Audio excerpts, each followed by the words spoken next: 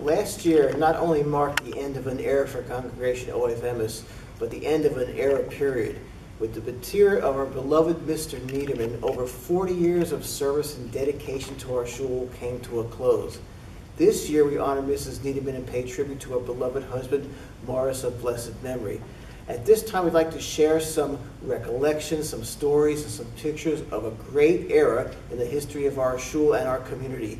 Even though OE's history dates back many years before Mr. and Mrs. Mermelstein, along with Mr. and Mrs. Neiderman, came here, literally they were builders of our synagogue into the next generation upon their arrival here in the 1970s. Okay. Mr. Neiderman, will you please introduce these people? From the right side is my beautiful wife, Rose Neiderman. I met her already, thank God, 51 years almost in May, and I hope another 20 years. And Mrs. Neiderman, I know there are probably many special moments and stories over the many years you've been here, but what sticks out in your mind as one of the best moments with you and your husband at Ohav Emeth? Well, he liked the shul. He liked to go every morning, get up 5 o'clock, and in the night he liked to go in shul. He's a shul man. He was sick, he went in shul. We had a lot of friends here. He came Yeah. in, he chatted with everybody every Yeah. day. He liked everybody. And then he have friends, so they come and visit me now too. And Richard Komar comes every Friday night, Kiddush making for me, with my That's very wife. nice.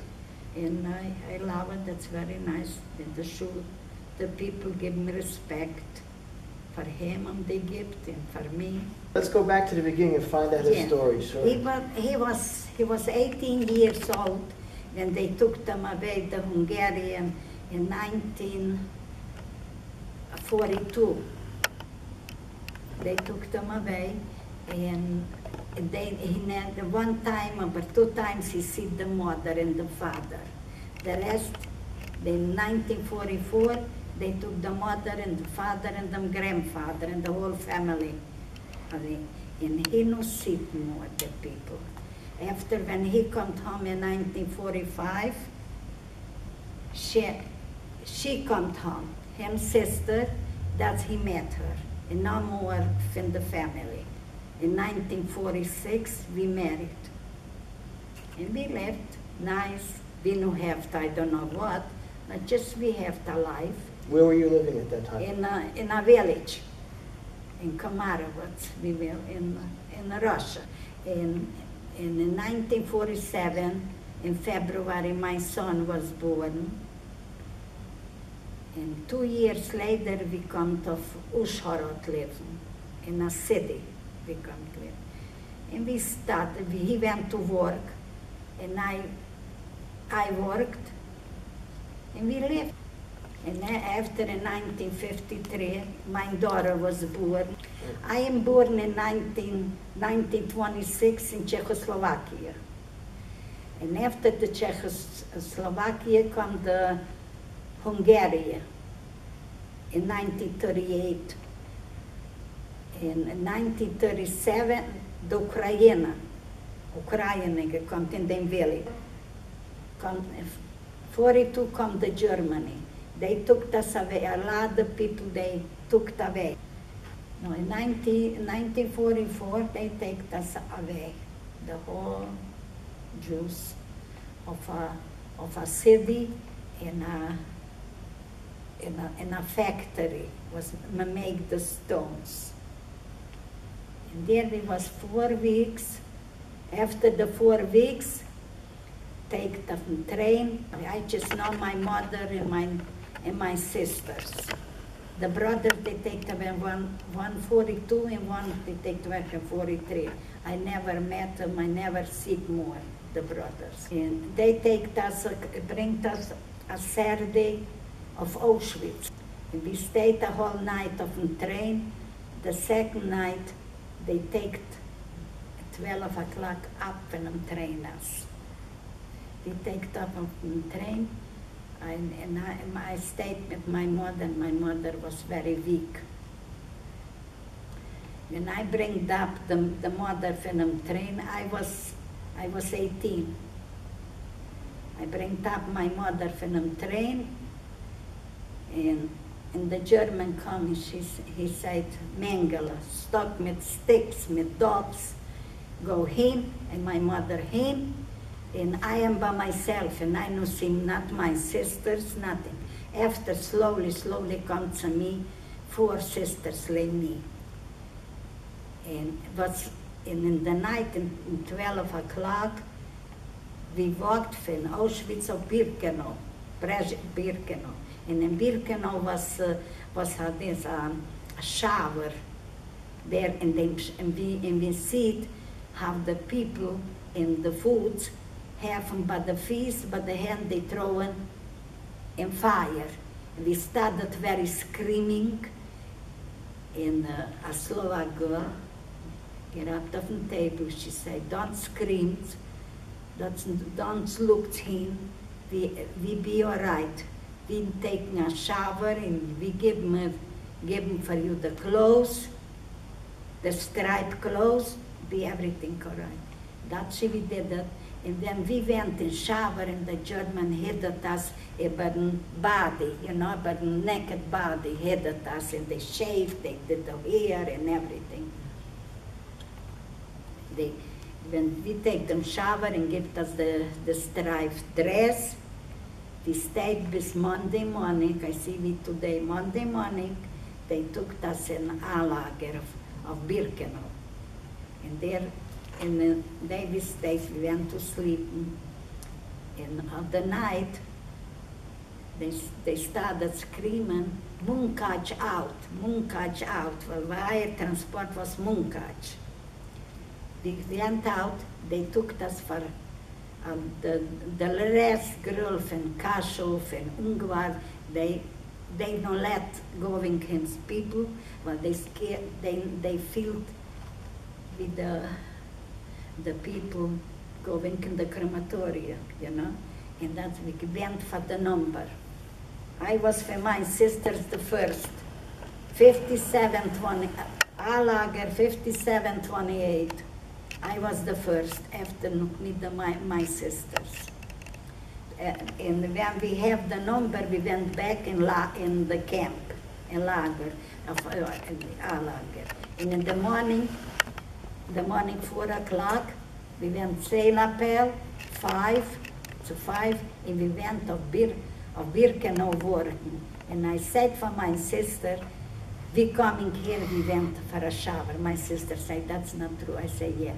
Oh, but we started working. I tell you what kind of work when they bring from the crematorium the clothes, when the people taking off and the clothes, and who from the trains the clothes, and they break in the barracks, and we rised, we taped, we picked up the threads. That was a lot the Jewish people put that away, and we don't have there not toilet, nothing. In the night, 4:30, we went home. It was one bed for 6 people. And food, don't ask what we have. We have just green gruas. A potato we have from the ground with the dirt. They get us a potato eat. And for Schwiers, we going working in the morning, and we see a lot of old people with kinder, with babies going. And one, I recognize my aunt with babies, but I no can going to her, I no seeing her, nothing. They went in the crematorium. For Schwiers was the voice the Jewish people was burning. For Schwiers. Before, when we went from the barak, from Alager working, we see in the woods, the old Hasidim staying in Davana, with the babies hungry, they holding, with the packages, with the strammels. We walked some barak, we working, and that was finished already. They was burning. And for the left side of mine, only one sister, the whole family, but left over. And her name? Her name is Regina Nermenstein Rivka. I love her so much, I don't can tell you, I love more. Okay, Mrs. Nermenstein, were you in the camp also? Yes. Could you tell us your story? I lived in a village with my parents and with my siblings in a place that was called Komarowitz. And we were 3 boys and 3 girls. Maris was in the Hungarian army, so he wasn't with us. He didn't go to Auschwitz. And, once we arrived to Auschwitz, it was just around this time, it was Shavuos. They took my father and my grandfather and my 2 brothers away, and I was there with my little sister Leah, and the SS came and he took my hand and he said, "Come, du kommst mit mir." And my mother was begging him, "Sie ist mine, sie ist mine," and he just pulled me away, and that was the last of it. But they moved me from there to Salzwedel to work in a night shift in a factory. I was making the shells for the bullets, and in 1945, we were liberated by the Americans. First we were in Budapest, stopped then in Prague, then I went for a walk, and a Czech soldier, and he says to me in Yiddish, so he says to me, "Why don't you go home? You have a brother home." I said, "Which one?" He said, "Moshe Mendel." Proceeded to go home, and I did get home. And I'm sure it was his happiest moment of his life and mine that we met. From the Watch family, only the 2 of us survived. It wasn't Hungarian anymore, the Russians took it over. And everybody was running away from Russia. I was married, or my brother, he stayed at my parents' house. I was there all by myself. I was very, very, very unhappy there. So I got married, and right there and then, we packed up, and one of my cousins, our cousin, he sponsored us, my husband and I. And I was leaving the place where I was born, yet my brother said to me, "You just go ahead, you just go ahead, I'll follow you." Well, it took him 25 years. So we arrived to the United States then, December the 20th of 1946. And then my family from New Brunswick came, and they wanted us to come to live to New Brunswick. So we came to live to New Brunswick. A few days later, one of my uncles, Sam Neiderman, also used to belong here. He had a shoe store. He was going to get my husband a job because my husband was a cabinet maker. He took him to Sears and Roebuck's, bought him a box of tools, and we got him a job, and he worked as a cabinet maker. But we didn't correspond with my brother right away, because it was the Soviet Union, you know. As soon as we left, they closed the border. And then we started to correspond. Much later, he started to say that he would like to come to the United States. So I started to work on the papers.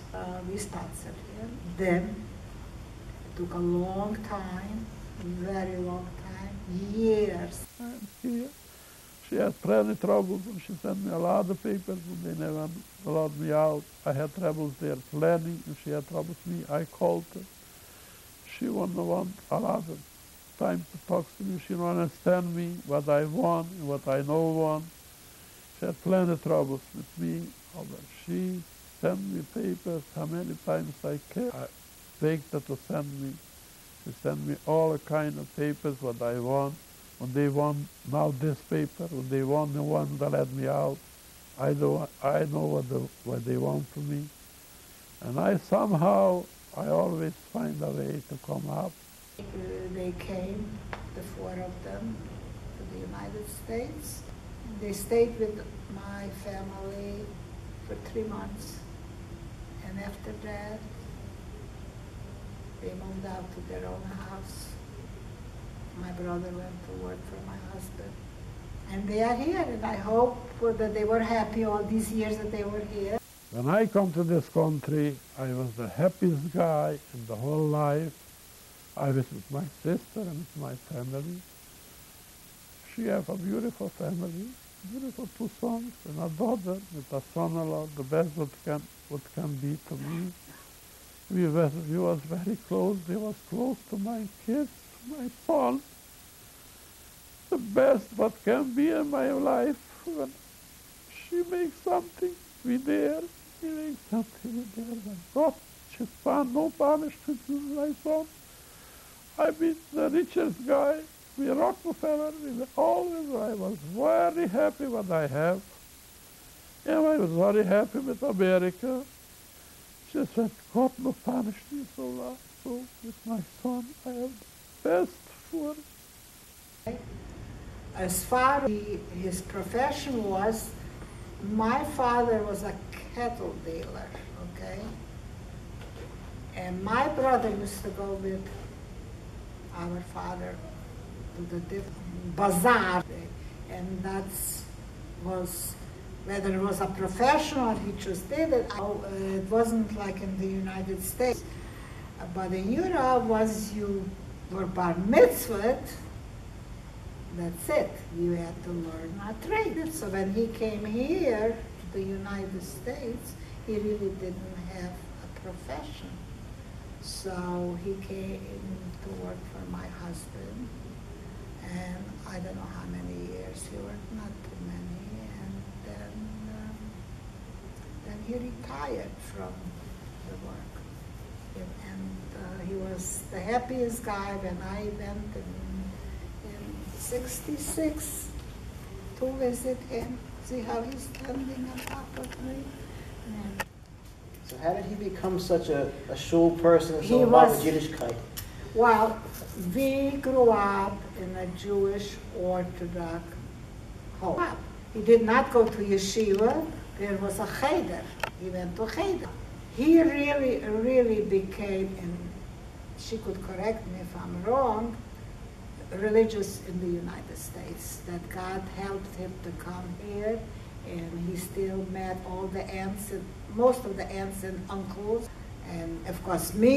He is with the Schwester, so he was very happy, and so I think that inspired him, to become frum.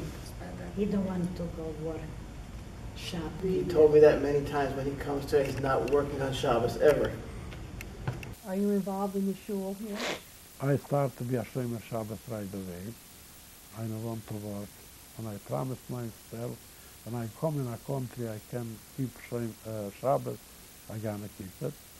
And I start to be a Shomer Shabbos. I worked every Saturday with the people in the shul to New Brunswick. Then was I at shul in New Brunswick.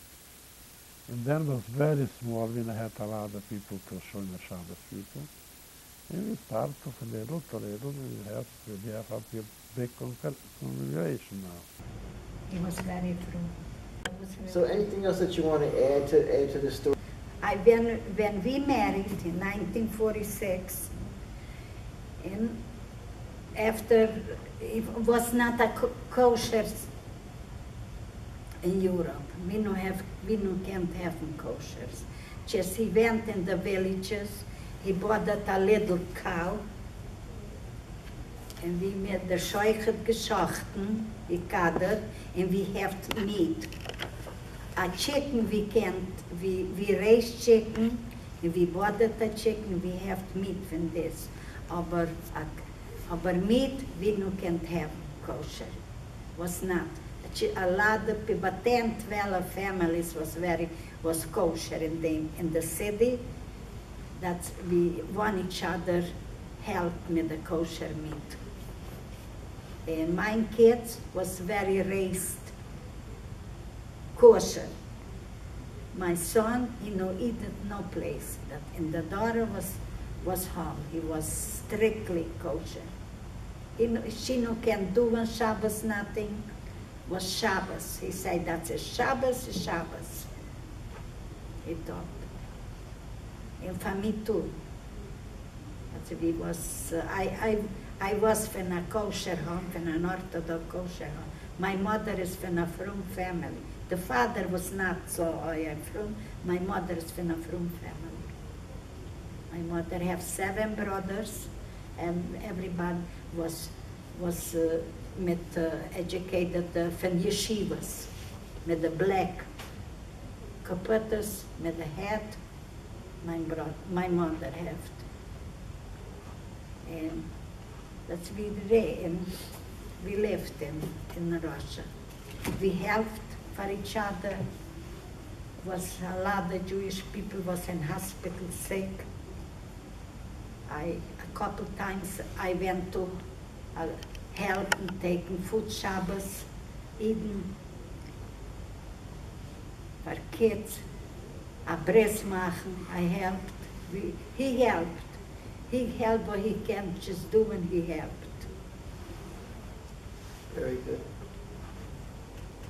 We no have Pesach, come Pesach, we no can't, we have to close the windows, making Pesach.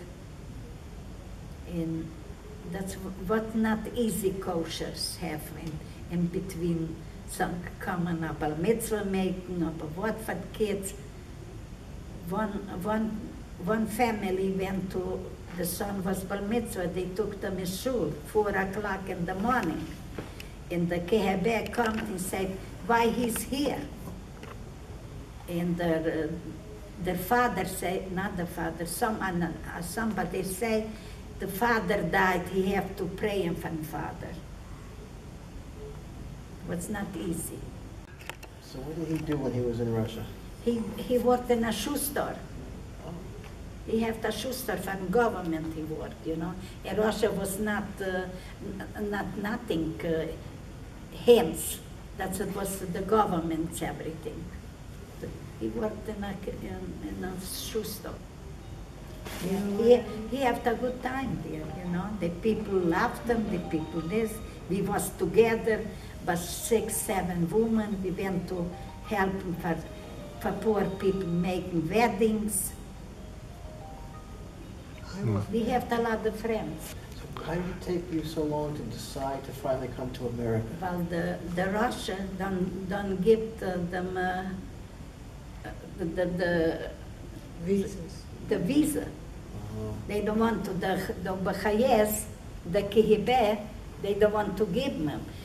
They called me, and they told for me, you have here 4 sisters.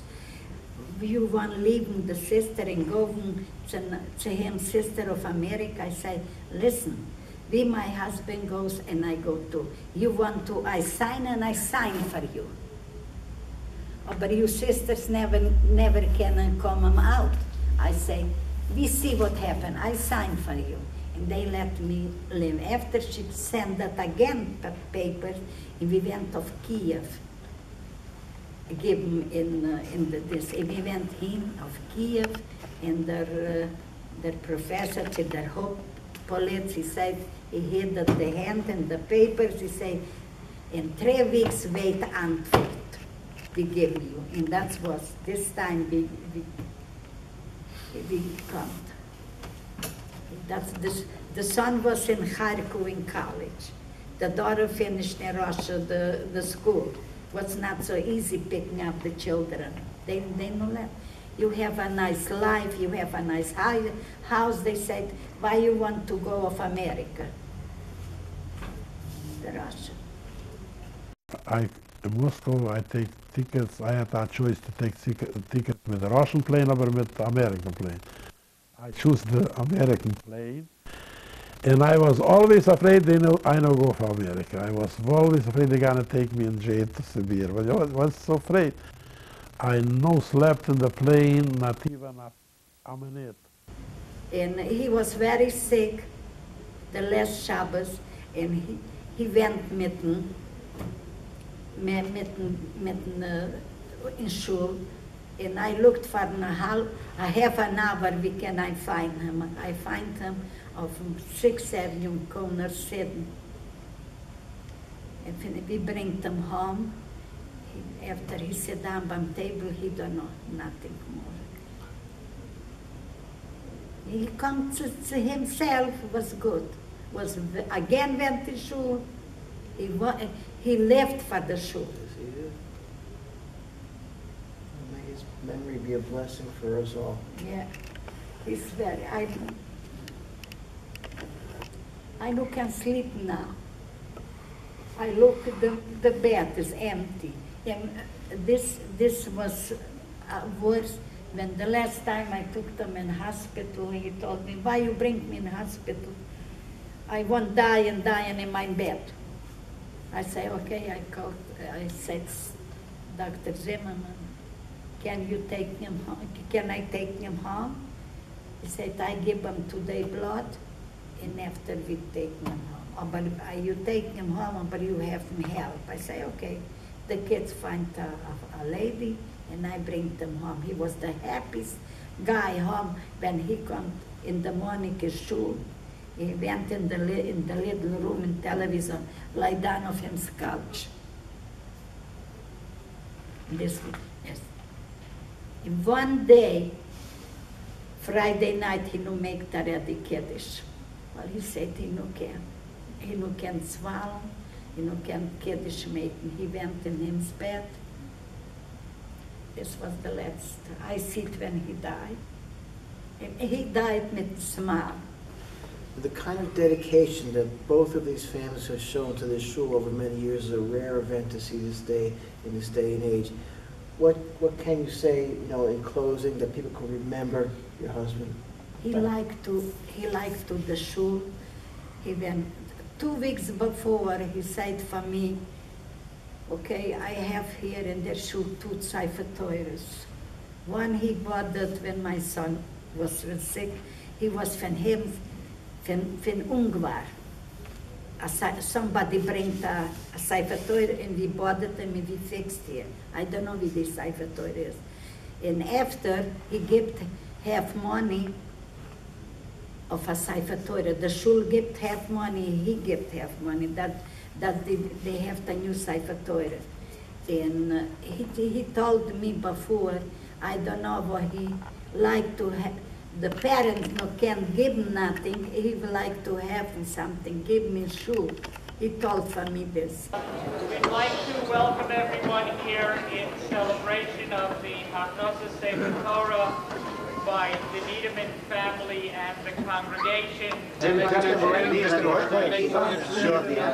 another coin. Somebody needs to keep on. Here's another coin too. Here's the coin. Take it easy on that.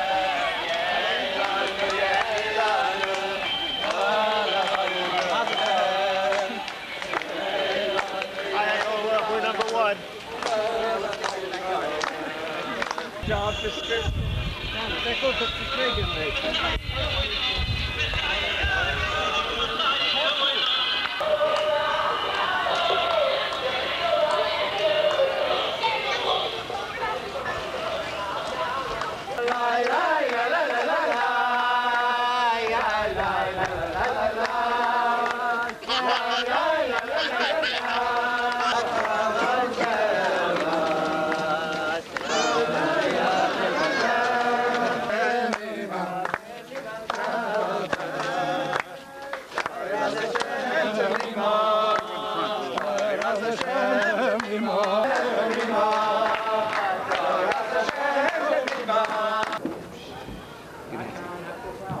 Give her a kiss.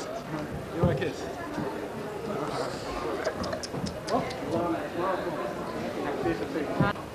By way of expressing our gratitude and brachot to the Neiderman family, to focus on one of the roles of Mr. Neiderman in our synagogue, the Gabbai at Kriyas HaTorah. It's a family that's had a rough trip. It's family that's relatives whose tenure as teachers and learners of Torah was torn short during the Holocaust. It's a family that's transplanted itself from the Soviet Union and is trying very hard to give over Torah teachings to its children, to its grandchildren, and to the entire community. We all know the Neiderman. We all hear Mr. Neiderman when he yells at us because we don't do things exactly as they used to do it in the Hain, whether it's compatible with the Shulchan Aruch or not. And we all hear Mr. Neiderman when he gives that proverbial plop on the Shulchan before every Aliyah to alert us that we're about to engage of Talmud Torah B'Tzibur in Isinasa. You got it. How do you feel today? I'm Happy? happy. What does this mean to you? What does it mean? It means to me I fly in the heaven. I am happy. I can do it. And I do it again. Just God help me.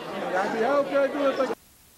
Do you have any messages for the future generations for after living through the Holocaust and living through? Do you have any message that you could leave for your children and your grandchildren? I have messages they never should forget what they went through. And they should always look of the tapes of our generation who went through the Holocaust and who went to the labor camp, how much we suffered, and when we went through so much, and we always no give up, and they should no give up, and they should always go through, and to be a Jew, and to be a good Orthodox Jew, and should believe always in God.